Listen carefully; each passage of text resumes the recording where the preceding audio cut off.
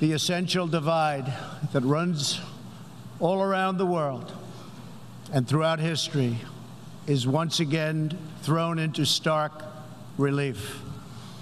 It is the divide between those whose thirst for control deludes them into thinking they are destined to rule over others, and those people and nations who want only to rule themselves.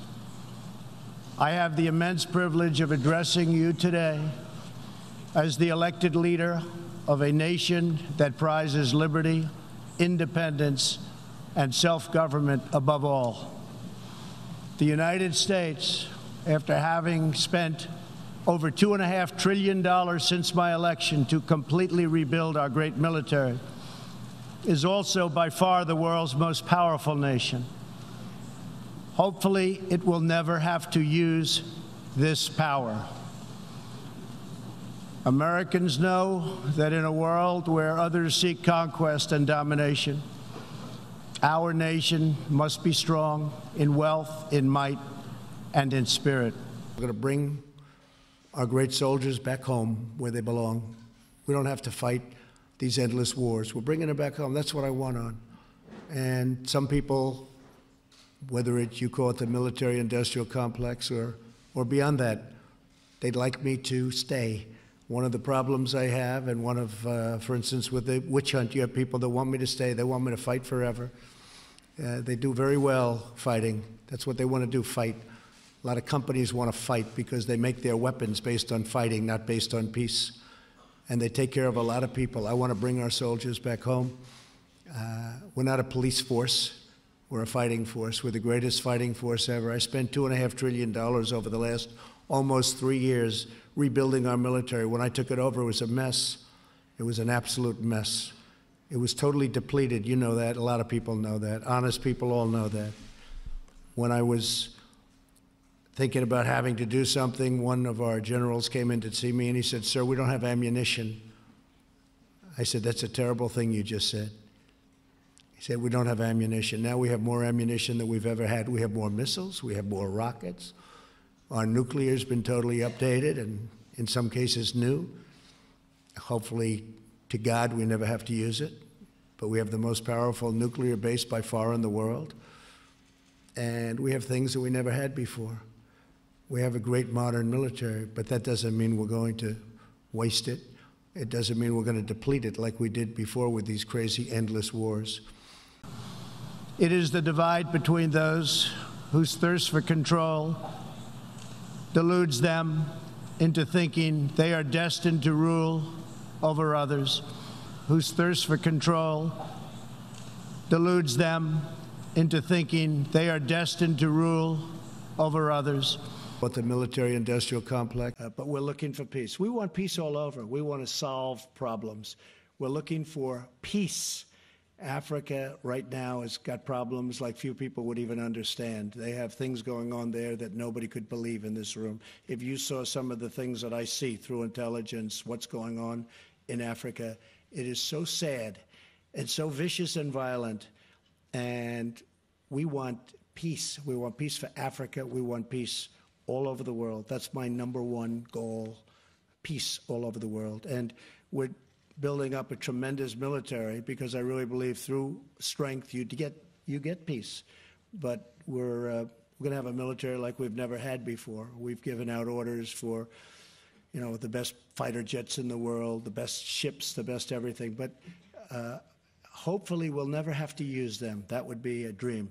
To buy the best stuff, to have the best stuff, to have the best equipment in the world, and to never have to use it would be a really great part of my dream. But the military-industrial complex, whose thirst for control deludes them into thinking they are destined to rule over others, whose thirst for control, but the military-industrial complex. Africa right now has got problems like few people would even understand. This is a memo that describes how we're going to take out 7 countries in 5 years, starting with Iraq and then Syria, Lebanon, Libya, Somalia, Sudan, and finishing off Iran. Whose thirst for control deludes them into thinking they are destined to rule over others. From Lebanon to Iraq to Yemen, Iran funds arms and trains terrorists, militias, and other extremist groups that spread destruction and chaos across the region.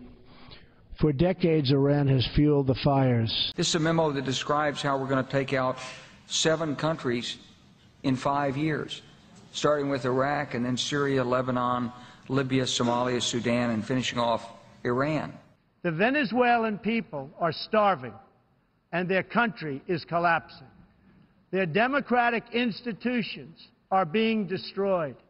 This situation is completely unacceptable, and we cannot stand by and watch. As a responsible neighbor and friend, we and all others have a goal. That goal is to help them regain their freedom, recover their country, and restore their democracy. We're not a police force. We're a fighting force. We're the greatest fighting force ever. We're not a police force. We're a fighting force. We're the greatest fighting force ever. Whose thirst for control, But the military-industrial complex. The United States does not seek conflict with any other nation.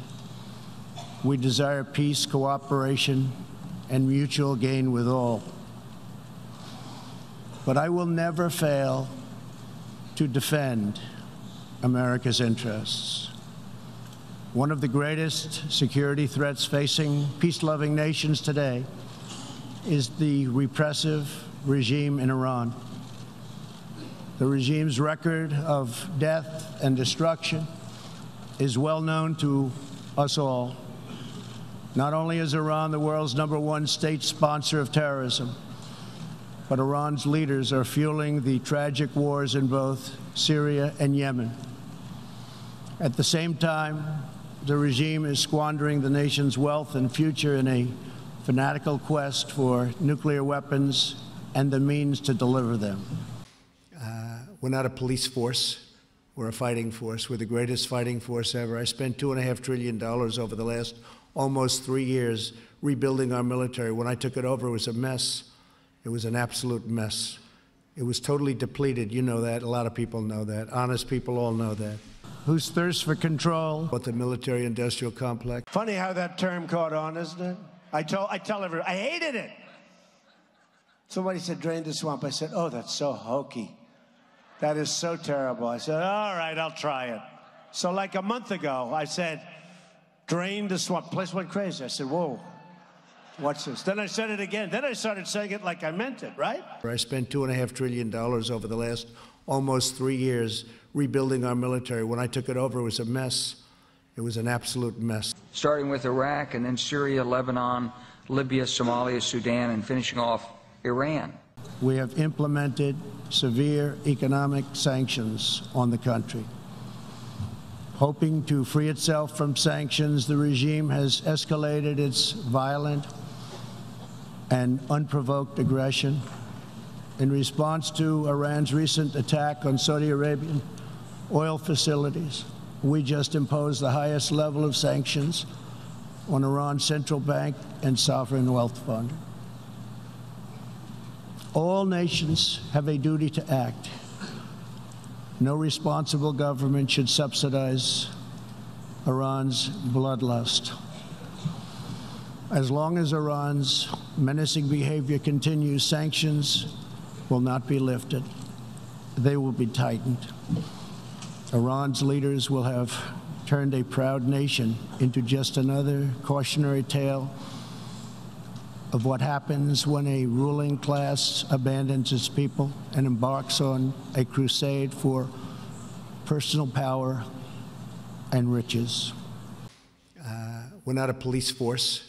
We're a fighting force. We're the greatest fighting force ever. We have implemented severe economic sanctions on the country. We're not a police force. We're not a police force. But we're looking for peace. We want peace all over. We want to solve problems.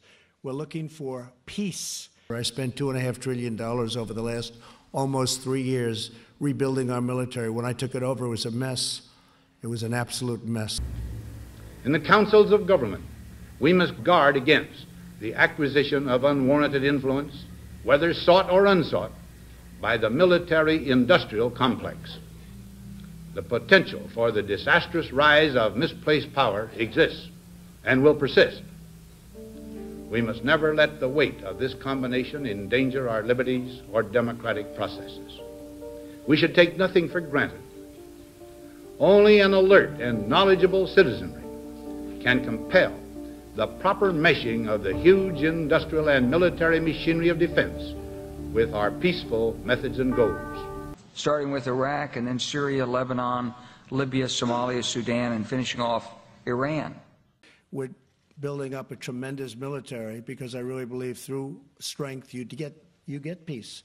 But we're going to have a military like we've never had before. We've given out orders for, you know, the best fighter jets in the world, the best ships, the best everything. But hopefully we'll never have to use them. That would be a dream.